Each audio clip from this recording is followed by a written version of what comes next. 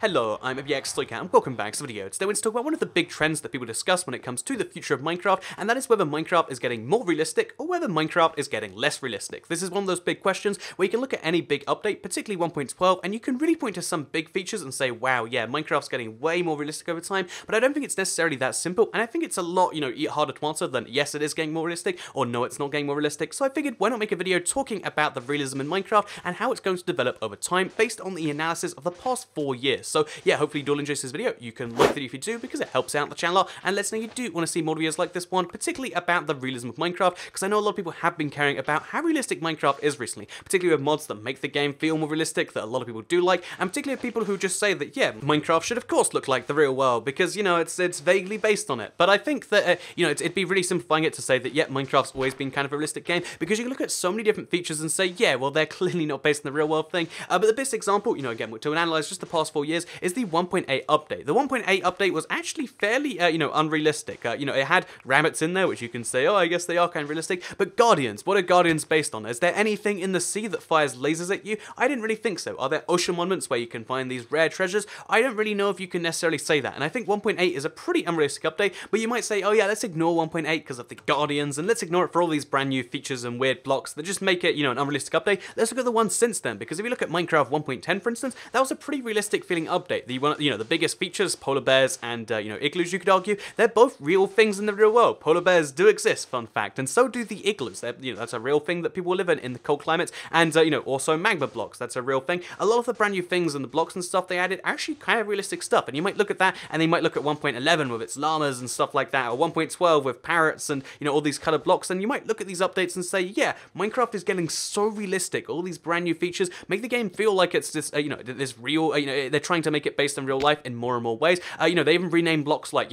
stained clay into hardened clay, and they made the color palettes, they made them a little bit more, kind of real and a little bit less, like this weird, separate game thing. And you might look at all this stuff together and say, yeah, Minecraft is getting so realistic. Every update really just shows that off. You can see how it's happening more and more and more. And so, yeah, I think that by Minecraft 1.13, it will just be a carbon copy of the real world. No one would ever really say that last bit, but it's a thing you could get in the theory of that, the Minecraft developers want the game to seem more and more realistic, and this is something I think they've definitely hinted towards in a few ways. Jebba said is every update he intends to add some form of new animal mob. Again, think about the polar bears, the llamas, the rabbits, the think about the parrots. All of these brand new mobs, they're all real animals, and this means that most of the new mobs they're adding in any given update are going to be realistic, and that means that that there's going to be more and more things from the real world. But you got to bear in mind that Minecraft isn't an entirely realistic game. I know we all know that. I know it's not a real life thing, but bear in mind that there's a lot of parts of the game which are just kind of like, oh yeah, we took real life and there's nothing fun there, so we just made something up. This is why the never exists in the form it does.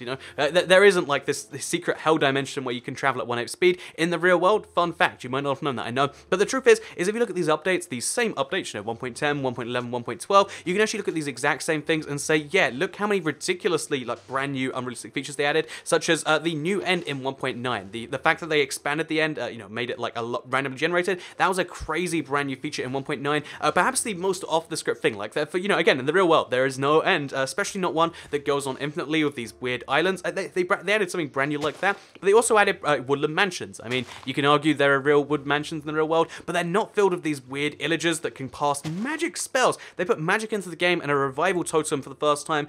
They put in the shulkers and then the shulker boxes. They put in all these different, illagers in 1.12 as well. When you really start to consider the fact that every one of these updates is adding all these crazy new features, you could even argue much more convincingly, I think, that the update is getting less realistic when you really start to break it down. So Minecraft is getting less realistic then, not more realistic. Good job on answering that question, and I think that's not actually entirely the case either. I realized something as I was trying to compare all of the features, again, from the past 4 years, the realistic ones versus the unrealistic ones, and when you really think about it, all of the realistic features are the ones that anyone can see at any time. I think these are designed to make the game a bit more appealing for new players, because you'll recognize more things. So rabbits, for instance, they made them, they removed the chance of them being able to spawn as a killer rabbit, because that might, just destroy someone, and if they don't know what's going on, that's confusing. And I think they're really trying to make this new player experience something that you can get from any update, because guess what? When you download Minecraft 1.12, no matter how much Minecraft you play, you'll be able to find a parrot, and you'll be like, oh look, it's a brand new mob. But if you do care about the update, 1.12 is also going to bring with it the brand new villager type that can cast spells and fire bows at you, fire arrows at you. It's also going to bring with it the brand new achievement book, a book full of just magic little things.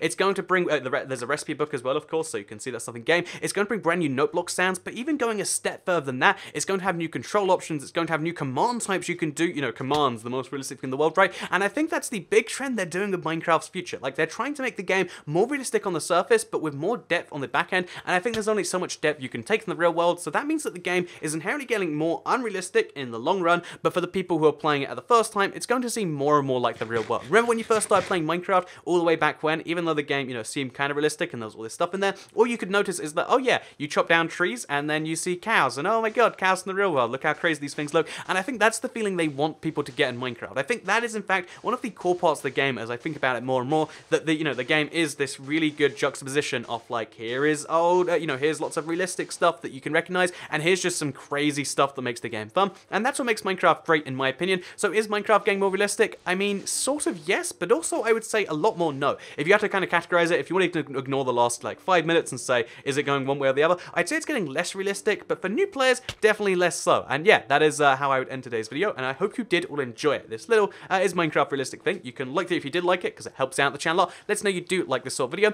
share if you really liked it, and subscribe if you're new around here, because I make videos like this one every single day on my channel, and if you subscribe, you'll see them daily on your homepage. Thank you very much for watching, and goodbye.